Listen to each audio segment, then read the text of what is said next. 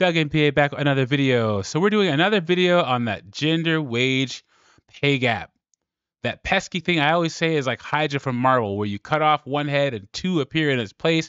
Well, that's these videos and articles about the gender wage gap. It's been debunked 1,000 times. Men work harder, longer hours. Men work harder jobs. That's why men make more. But they keep putting these out, and I'm going to keep covering them. So this video is called 5 Jobs with Alarming Gender Pay Disparity. It's where this lady is talking about 5 female-dominated industries where the men make more, although women are the majority of the employees in the industry. Before we get into this, hit the like button, subscribe to the channel. I'd really appreciate it. It's just you support me and the content over here. And just one last thing before we start. There's a literary technique called foreshadowing. And foreshadowing is where you paint to the reader in the beginning of the story a little bit of the picture of what's going to happen later on in the story. And I say that because look at this woman, okay? Just take a look. I'm not going to say anything bad about her looks because we're better than that over here.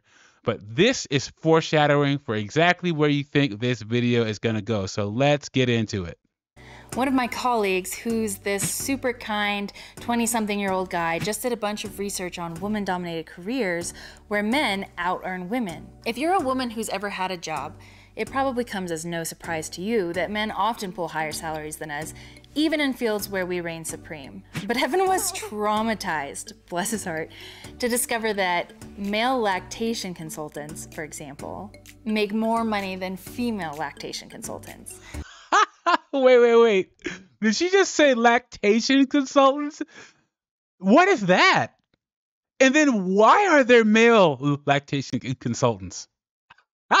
I might have to do a video on that by itself. A male lactation consultant. You learn something new every day, guys. Oh my gosh. Which is crazy. Stick around and I'll tell you about 5 other careers where women are doing most of the work and men are making most of the money. Let's get into it, Meg. Thanks, best colleges, for this video. Let's go. First on our list, dental hygienists. 93% of them are women. This is a job that often only requires an associate's degree, and you can make 6 figures doing it.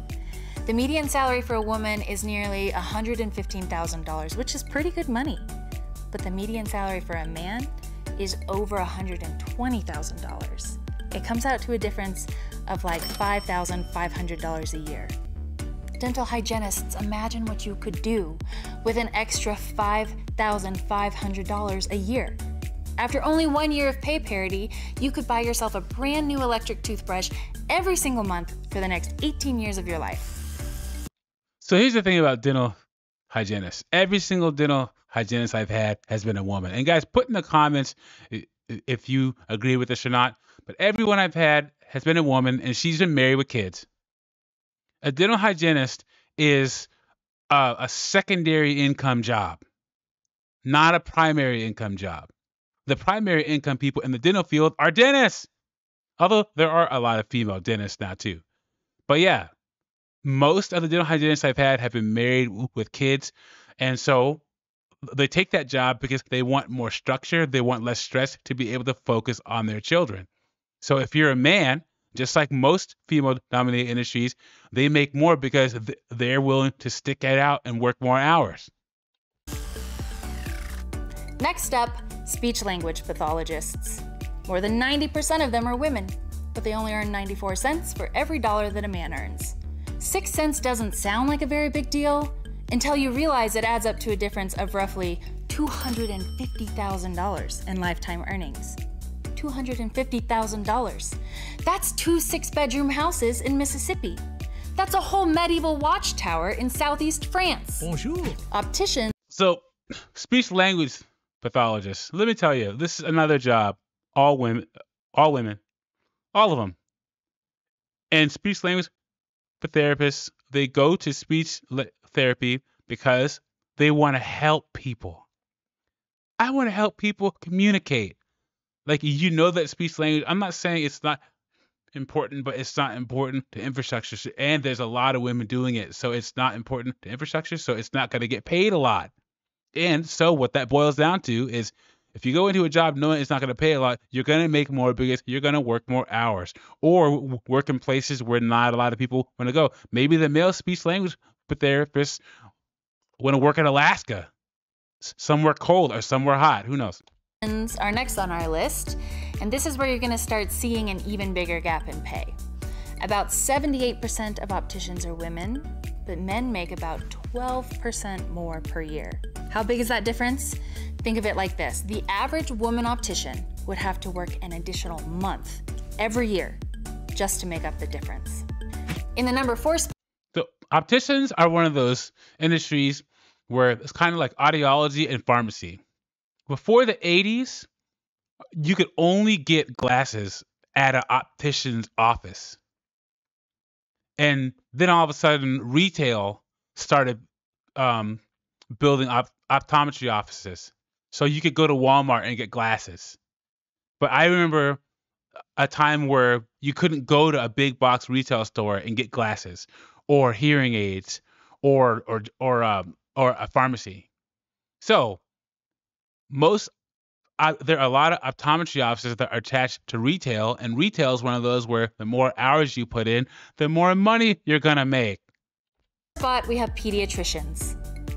As of 2019, 6 in 10 pediatricians were women, and 7 out of 10 graduating pediatrics residents were also women. As a quick side note, you should know that in 2016, Harvard researchers published a study showing that female physicians get consistently better patient results than male physicians.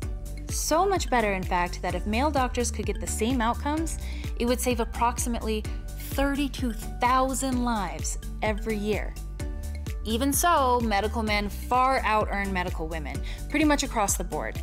And in pediatrics, the men take home about $51,000 more per year than the women.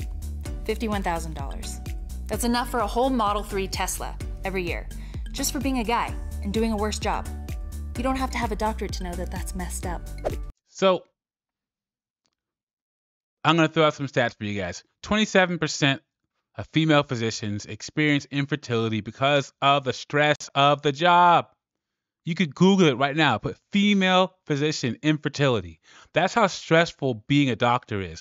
I'm going to throw another stat for you. 52% of women in STEM go to part-time or change industries entirely once they have a child.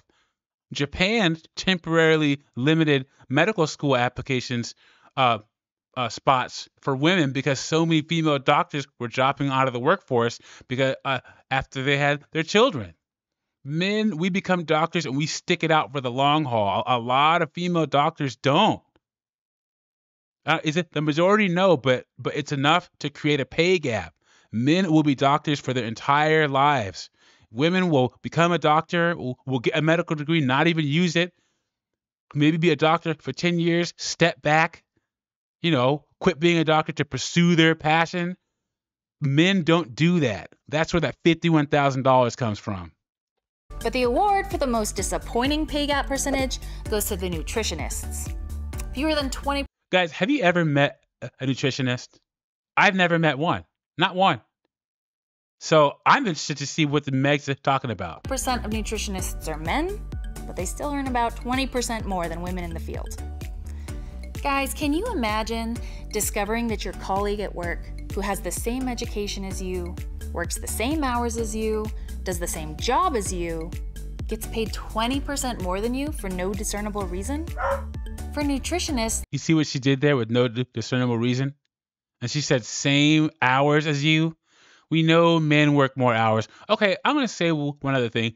This Best Colleges channel only has 730 subs. You see this production value on this video?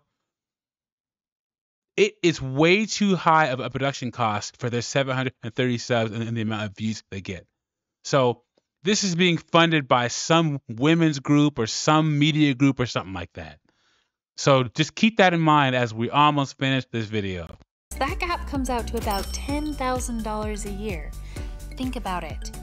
You could buy 10,000 things at the dollar store with that kind of money. Whoever said money doesn't buy happiness was probably a male pediatrician. But let's be serious for a second about why this pay gap business really matters. Between the ages of 25 and 34, American women are 69% more likely to live in poverty than men of the same age. Black women and other women of color face even wider pay gaps than white women. Okay, I'm gonna stop it right here because she's getting into race. We don't care about race, and she's gonna get into this poor woman stuff. So we're gonna stop this video right here. Once again, the pay gap is a myth. Guys work harder jobs, work more hours. When a pregnancy occurs, men work more hours, women work less. Women care about flexible work schedules, job satisfaction. Men, we don't go into the job market looking for a job that we love. We know that we have the masculine burden of performance, and we have to perform to get anywhere in life, and there's no one to save us if we fail. Tell me what you think about this in the comments. Like, subscribe, and I'll catch you on the next one.